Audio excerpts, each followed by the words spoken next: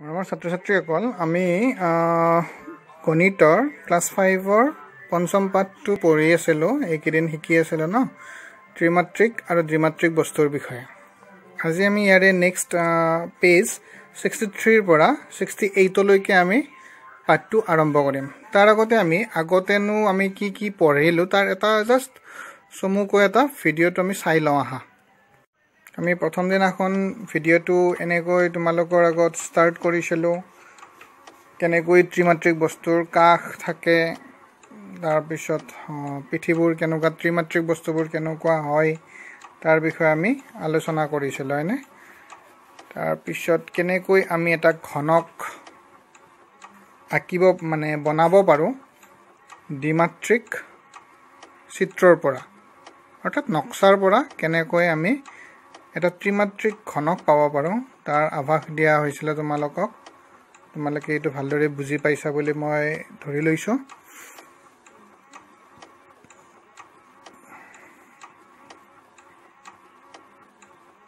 নক্সা পৰা কিছুমান মই প্ৰশ্ন দিছিলোঁ তোমালোকে এইবিলাক হোমৱৰ্ক হিচাপে কৰিছিলা সেকেন্ড ডে আমি আকৌ আৰম্ভ কৰিছিলোঁ উত্তৰবোৰ মই দি দিছিলোঁ তাৰ পিছত তোমালোকে বুজি নোপোৱা বুলি কৈছিলা যে দ্বিমাত্ৰিক আৰু ত্ৰিমাত্ৰিক কি সেইটো মই বুজাই দিছিলোঁ তাৰ পিছত আমি কাগজৰ শংকু সাজিবলৈ আমি শিকিছিলোঁ হয়নে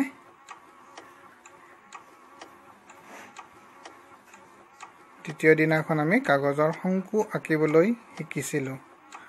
তাৰ পিছত আমি শিকিছিলোঁ বেলন বা চুঙা সাজিবলৈ নক্সাৰ সহায়ত নক্সাবোৰ কাটি লৈ আমি কেনেকৈ সেইবোৰ সাজি উলিয়াব পাৰোঁ সেইটো তোমালোকক দেখুওৱা হৈছিল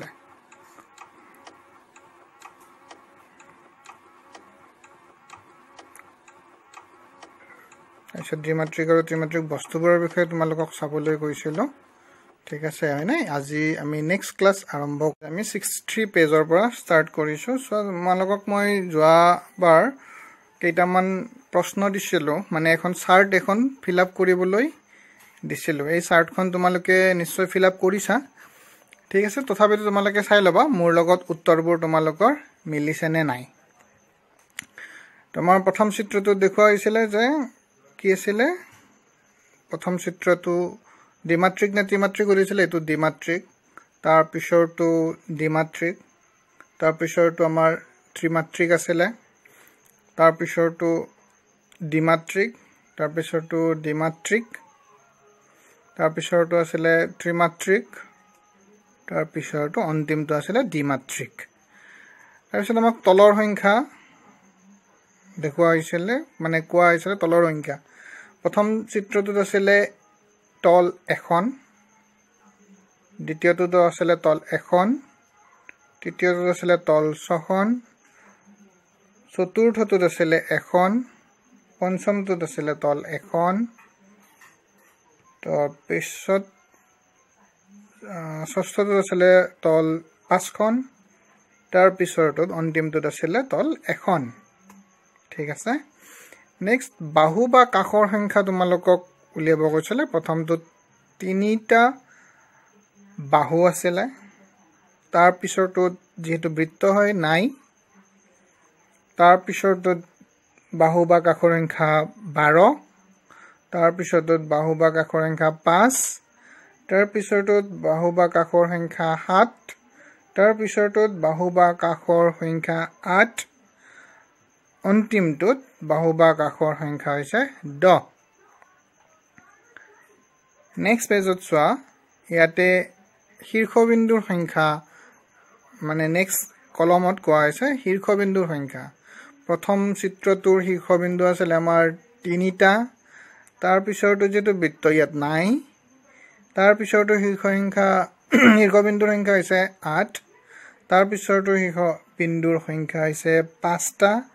তাৰ পিছৰটোৰো 5টা তাৰ পিছৰটোৰো 5টা আৰু অন্তিমটোৰো 5টা শীৰ্ষবিন্দু আমি দেখিবলৈ পাইছিলোঁ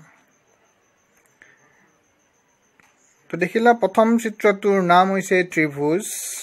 বাকি ডিটেইলছটো লিখি দিছোঁ মই তাৰ পিছৰটোৰ নাম হৈছে বৃত্ত ডিটেইলছ লিখি দিয়া হৈছে তাৰ পিছৰটোৰ নাম হৈছে আয়তীয় ঘনক ডিটেইলছ লিখি দিয়া হৈছে তাৰ পিছৰটোৰ নাম আছিল পঞ্চভুজ ডিটেইলছ লিখি দিয়া হৈছে তাৰ পিছৰটো হৈছিল আমাৰ এটা কাৰ চিহ্ন দিয়া আছিল ডিটেইলছ লিখি দিয়া হৈছে তাৰ পিছৰটোৰ আমাৰ আছিল এটা পিৰামিড ডিটেইলছ লিখি দিয়া হৈছে তাৰ পিছৰটো একেবাৰে অন্তিমটো হৈছে এটা তৰা ডিটেইলছ লিখি দিয়া হৈছে তো ইয়াতে গোটেই উত্তৰখিনি মই দি দিছো তোমালোকে ইয়াতে চাই লবা আৰু শুদ্ধ কৰি লবা নেক্সট আজি আমি শিকিম যে ত্ৰিমাত্ৰিক বস্তু কেনেকৈ আমি অংকন কৰিব পাৰো ঠিক আছে প্ৰথমটো আমাক দিয়া হৈছে যে কিতাপতো আছে তোমালোকৰ যে সুষম ঘনক এটা কেনেকৈ আমি আঁকিব পাৰো তাৰ বাবে চোৱা প্ৰথমে আমি কি লৈছো এটা বৰ্গ এনেকৈ আঁকি লোৱা তোমালোকে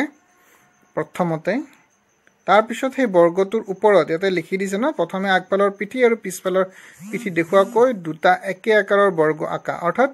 কিতাপত যে আমাৰ দেখুৱা আছে তেনেকৈ এটা বৰ্গৰ ওপৰত আন এটা বৰ্গ তোমালোকে আঁকি লোৱা নেক্সট তাৰ পিছত কি হৈছে যে দ্বিতীয়তে বৰ্গকেইটাৰ চুক কেইটা লগ লগোৱা অৰ্থাৎ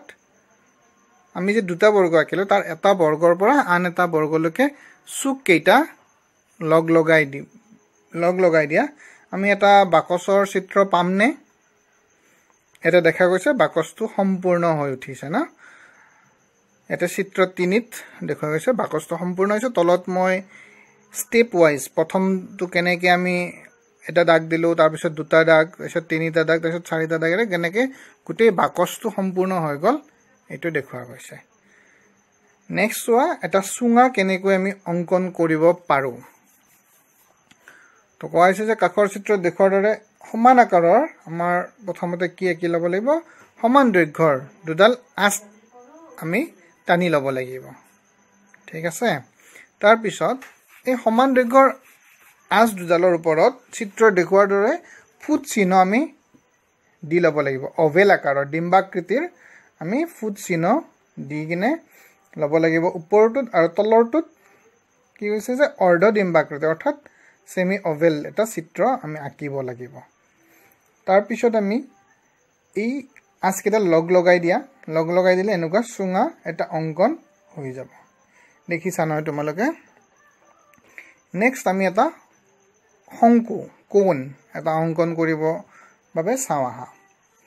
তো আমি কি কৰিছো প্ৰথমতে এটা ছবি এটা ডিম্বাকৃতিৰ এটা ছবি আঁকি লৈছো তাৰ পিছত ডিম্বাকৃতিৰ ছবিটোৰ পৰা আমি এটা শীৰ্ষবিন্দু লৈ তলত এটা শীৰ্ষবিন্দু লৈ সেই শীৰ্ষবিন্দুটোলৈকে আমি ডট ডটেৰে প্ৰথমে চিহ্ন দি লম আমি শংকুৰ আকৃতি পালো নেকি চোৱাচোন তোমালোকে ইয়াতে দেখিছানে তোমালোকে 3 নম্বৰ চিত্ৰত যে এইটো এটা শংকুৰ আকৃতি হৈ গৈছে ন এনেকৈ তোমালোকে ঘৰত বিভিন্ন ধৰণৰ চিত্ৰ আঁকিবলৈ চেষ্টা কৰিবা এতিয়া এই মানে এখন মই পিকচাৰ দিছো ইয়াতে চোৱাচোন তোমালোকে কেইটামান বস্তুৰ ছবি দিয়া আছে এই ছবি কেইটা তোমালোকে নক্সা আঁকিবলৈ যত্ন কৰা ঠিক আছে মই অলপ আঁকি দেখাই দিছো তোমালোকক চাবাচোন প্ৰথমটো আছিল আমাৰ কলগেটৰ বাকচ ন টুথপেষ্টৰ বক্স এটা আছিল এটো যদি আমি খুলি কিনে চিত্ৰ অংকন কৰিবলৈ চেষ্টা কৰো এনেকুৱা দেখা যাব তাৰ পিছত এটা মেছ বক্স আছিল মেছ বক্সটো যদি আমি খুলি দিও তেতিয়াহলে এই ছবিটোৰ নিচিনাকৈ দেখা যাব নক্সা তাৰ পিছত পেন্সিল মানে চক বক্সৰ এইটো তোমালোকে পাইয়ে আহিছিলা তাৰ পিছত ইয়াতে এটা মানে ঢাকনি মৰা গ্লাস এটা কাপ এটা দেখুৱা হৈছে কোল্ড ড্ৰিংকছৰ কাপ বিলাক যে থাকে গ্লাস বিলাক তেনেকুৱা এটা দেখুৱা হৈছে এইটো তেনেকুৱা দেখা যাব এতিয়া সৈতে তোমালোকৰ হোমৱৰ্ক হ'ব যে প্ৰতিখন নক্সাৰ পৰা তোমালোকে কি কি পালা বাৰু কোৱাচোন প্ৰতিটো বস্তুৰ আকৃতি তল কাষ চুক আছেনে নাই চোৱা আৰু দিশ প্ৰস্থ উচ্চতা জুখি ৰাখা এখন কাগজত তোমালোকে লিখি ৰাখিবা তাৰ পিছত প্ৰতিটো বস্তুৰ দিশ প্ৰস্থ উচ্চতা আকৃতি তল কাষ চুক এই সকলোবোৰ এখন তালিকা প্ৰস্তুত কৰা কেনেকুৱাকৈ তালিকাখন প্ৰস্তুত কৰিবা এই যে মই দি দিছো দেখিছানে তোমালোকে এই তালিকাখন তোমালোকে পূৰণ কৰিবা দ্বিমাত্ৰিক তাৰ পিছত তোমালোকে দ্বিমাত্ৰিক আৰু ত্ৰিমাত্ৰিক আকৃতিৰ বস্তুৰ সাদৃশ্য আৰু পাৰ্থক্য লিখিবলৈ চেষ্টা কৰিবা এতিয়া তোমালোকে 66 নম্বৰ পেজত চোৱা ইয়াত লিখা আছে যে তলত দিয়াবোৰ মিলোৱা অৰ্থাৎ ইয়াতে তলত কিছুমান আকৃতি তল আৰু কিছুমান বস্তুৰ নাম দিয়া আছে এইবোৰ তোমালোকক মিলাব দিয়া হৈছে তোমালোকে চাবা মই মিলাই দি আছো প্ৰথমটো দেখিছা মই প্ৰথম আকৃতিটো আমাৰ কি আছিল আকৃতিটো হৈছে ঘনক আছিল এটা গতিকে ঘনকৰ আকৃতিটো বিত আছিল মই বিৰ পৰা লৈ গলো ওপৰত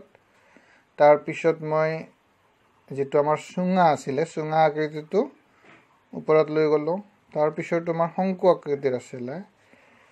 গতিকে শংকু আকৃতিটো মই ওপৰত লৈ গলো তাৰ পিছত পিৰামিড আছিল গতিকে পিৰামিডটো মই তলত লৈ আহিলো ঠিক আছে তাৰ পিছত নাম কেইটা আমি বদলাব লাগিল তো প্ৰথম আকৃতিটোৰ নাম আছিল ঘনক গতিকে ঘনকটো মই লৈ গলো শংকুটো তললৈ লৈ আহিলো তাৰ পিছৰটোৰ নাম আছিল সুঙা গতিকে সুঙাটো লৈ গলো আৰু এটা পিৰামিডটো ইয়াতে লৈ আহিলো না তাৰ পিছত তোমালোকে দেখিছা ন গোটেই চাৰ্টখন ধুনিয়াকৈ মিলা হৈ গৈছে আকৃতি তল আৰু নাম গোটেইখিনি মিলি গৈছে ঠিক আছে ইয়াৰে তলৰ পিনে চোৱা কেইটামান আকৌ প্ৰশ্নৰ শুদ্ধ উত্তৰ আছে উলিয়াব দিছে প্ৰতিটো প্ৰশ্নত খালি ঠাই দিয়া আছে দুটাকৈ উত্তৰ দিয়া আছে তাৰ পৰা যিকোনো এটাই শুদ্ধ হ'ব গতিকে এই শুদ্ধটো তোমালোকক বাছি উলিয়াব দিয়া হৈছে ঠিক আছে তোমালোকে এটো চেষ্টা কৰা লগতে মই কৈ দিছো তোমালোকে ভিডিওটো অলপ সময় ৰখাই কিনে এটো কৰিবলৈ চেষ্টা কৰা আৰু মোৰ লগত মিলাবা ঠিক আছে মই কৈ দিছো চাবা প্ৰথমটোৰ উত্তৰ হ'ব লুডুৰ গুটি এটাৰ আকৃতি হ'ল ত্ৰিমাত্ৰিক তোমাৰ জ্যামিতি বাকসটো কি আয়তীয় ঘনক এটাৰ কি থাকে দিশ প্ৰস্থ আৰু উচ্চতা থাকিব তুমি পঢ়ি থকা কিতাপখনৰ কাক কেইটা 8টা তুমি খেলা ৰবৰৰ বলটোৰ তল কেইখন এখন ঘনক এটাৰ দিশ প্ৰস্থ আৰু উচ্চতাৰ জোখ কি হয় সমান সকলৰ কিটা টৰ্চৰ বেটাৰী এটাৰ কিহৰ উদাহৰণ বেলনৰ উদাহৰণ কাঠ পেন্সিলৰ জোংটো কি হয় কি আকৃতিৰ শংকু আকৃতিৰ হয় উত্তৰ কেইটা পাই গৈছা তোমালোকে এইটা গোটেইখিনি মই লিখি দিছো ঠিক আছে চাই লবা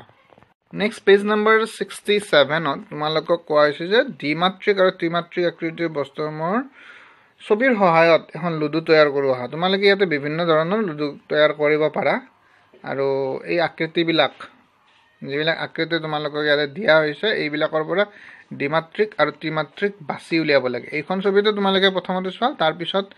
আকৌ নিজাকে তোমালোকে বনাবৰ কাৰণে চেষ্টা কৰিবা আৰু পিছপিনৰ পৃষ্ঠাত তোমালোকে যেটো আমাৰ আছে যে কেইটামান প্ৰশ্নৰ উত্তৰ কৰা যে 1 নম্বৰতে দিছে যে লুডুখনত দেখা সকলোবোৰ বস্তু দ্বিমাত্ৰিক আৰু ত্ৰিমাত্ৰিক বস্তুৰ নাম লিখা আৰু চিত্ৰ আঁকা তোমালোকক ইয়াতে নামবোৰ লিখিব দিছে আৰু ছবি আঁকিব দিছে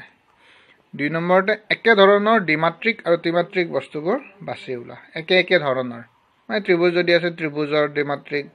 বা যদি আয়তীয় ঘনক আছে আয়তীয় ঘনকৰ বস্তুখিনি বেলেগকে বা ঘনক যদি আছে এইটো বস্তু বেলেগকে বাছি উলিয়াব দিছে ঠিক আছে ইয়াৰে ঠিক তলতেই আমাৰ আছে কি চোৱা যে আমাৰ পাঠটো যেটো শেষ হ'ল আমি ইয়াতে কি শিকিলো তোমালোকক অলপ মনত পেলাব দিছে প্ৰথমতে আমি কি শিকিছো যে দৈনন্দিন জীৱনত দেখা বস্তুবোৰ দ্বিমাত্ৰিক আৰু ত্ৰিমাত্ৰিকত ভাগ কৰিব পাৰি হয়নে এটো মই বুজাই দিছো ইয়াতে যেটো এখন এটা ভিডিওটো জব মানে প্ৰথম ক্লাছতে আমি দিছিল না এটো যে দ্বিমাত্ৰিক বস্তুবোৰ আৰু ত্ৰিমাত্ৰিক বস্তুবোৰ আমাৰ দৈনন্দিন জীৱনত আমি ব্যৱহাৰ কৰা সকলোবোৰ বস্তুৱে দেখিছা তোমালোকে ইয়াতে দিয়া হৈছিলেই তোমালোকক না এটো নিশ্চয় তোমালোকে বুজি পাইছা তাৰ পিছত তোমালোকক বুজাই দিছিল যে দ্বিমাত্ৰিক বস্তুবোৰৰ দিশ আৰু প্ৰস্থ থাকে তোমালোকে যে বুজি পোৱা নাই বুলি কৈছিল যে দ্বিমাত্ৰিক কি তো এটো বুজাই দিয়া হৈছে যে দ্বিমাত্ৰিক বস্তুবোৰত কি থাকে দিশ আৰু প্ৰস্থ থাকে এই ভিডিওটোৰ সহায়ত মই তোমালোকক বুজাই দিছিল যে দ্বিমাত্ৰিক বস্তুবোৰত কি থাকে দিশ আৰু প্ৰস্থ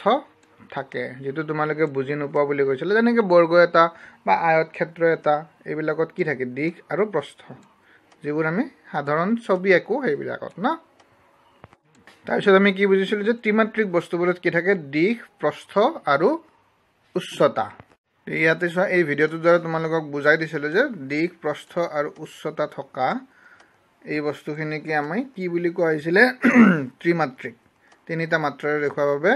ইহঁতক ত্ৰিমাত্ৰিক বুলি কোৱা হৈছিল, যেনেকৈ ঘনক এটা ত্ৰিমাত্ৰিক। তোমালোকক কি বুজোৱা হৈছিলে যে ত্ৰিমাত্ৰিক বস্তুবোৰৰ এখন দ্বিমাত্ৰিক নক্সা পাব পাৰি। তো কেনেকৈ আমি ত্ৰিমাত্ৰিক বস্তুবোৰৰ দ্বিমাত্ৰিক নক্সা পাওঁ, যে এইটো দেখিছিলা তোমালোকে বাকচটোৰ পৰা আমি নক্সা উলিয়াই লৈছিলোঁ। তাৰপিছত তোমালোকক মই তলৰখিনিৰ নক্সা কিছুমান আমি চাবলৈ দিয়া হৈছিলে যে ইয়াৰে কোনটো মানে বাকচৰ ক্ষেত্ৰত কোনটো নক্সাৰ লগত মিলিছে চকৰ বাকচটো, সেইটো তোমালোকক চাবলৈও গৈছিলোঁ। অৰ্থাৎ আমি ইয়াৰ পৰা কি গম পালোঁ যে ত্ৰিমাত্ৰিক বস্তুবোৰৰ নক্সা পাব পাৰোঁ। তাৰপিছত আমি পাইছিলোঁ যে দ্বিমাত্ৰিক নক্সাৰ পৰা আকৌ ত্ৰিমাত্ৰিক বস্তু এটা তৈয়াৰ কৰি ল'ব পাৰোঁ। এই ভিডিঅ'টো তোমালোকক দেখুৱাই দিছিলোঁ যে কেনেকৈ আমি প্ৰথমে এটা বাকচৰ নক্সা এখন তৈয়াৰ কৰি সেই নক্সাটোৰ পৰা কেনেকৈ এটা বাকচ বা ঘনক এটা আমি তৈয়াৰ কৰি উলিয়াব পাৰোঁ, য'ত দিশ প্ৰস্থ আৰু উচ্চতা থাকে। এতিয়া তোমালোকে নেক্সট চোৱা যে ত্ৰিমাত্ৰিক বস্তুবোৰৰ দ্বিমাত্ৰিক তলত আঁকিব পাৰি, সেইটো আমি আজিয়েই বুজোৱা হৈছে, হয়নে? ভিডিঅ'টো তোমালোকক আজি বুজাই দিয়া হৈছে যে কেনেকৈ আমি বস্তুবোৰ ত্ৰিমাত্ৰিক বস্তুবোৰ দ্বিমাত্ৰিক তলত আঁকিব পাৰোঁ, হয়নে? সেইটো তোমালোকে দেখিছা, বিভিন্ন শংকু বেলন এইবিলাক আমি আঁকিছোঁ ঘনক। নেক্সট কোৱা হৈছে যে কাগজ কটা পদ্ধতিৰে আমি দ্বিমাত্ৰিক নক্সাৰ সহায়ত ঘনক বেলন আৰু শংকু বনাব পাৰি। সেইটো তোমালোকক শিকোৱা হৈছে। এইটো আমি কি বনাই আছিলোঁ, ঘনক বনাই আছিলোঁ ন, কাগজ কাটি কেনে কাগজ কাটি ঘনক বনাবলৈ শিকাইছিলোঁ। তাৰপিছত তোমালোকক কাগজ কাটি শংকু কেনেকৈ বনাব লাগে সেইটো শিকোৱা হৈছিলে, হয়নে? তোমালোকে এইটো নিশ্চয় ট্ৰাই কৰিছা ঘৰত। আমি এইটো শংকু বনালোঁ। তাৰপিছত তোমালোকক শিকোৱা হৈছিলে যে কাগজ কাটি কেনেকৈ বেলন বা চুঙা আমি বনাব পাৰোঁ, সেইটো শিকোৱা হৈছিলে তোমালোকক। নিশ্চয় তোমালোকে এই গোটেইবোৰ বুজি পাইছা বুলি মই ধৰি লৈছোঁ।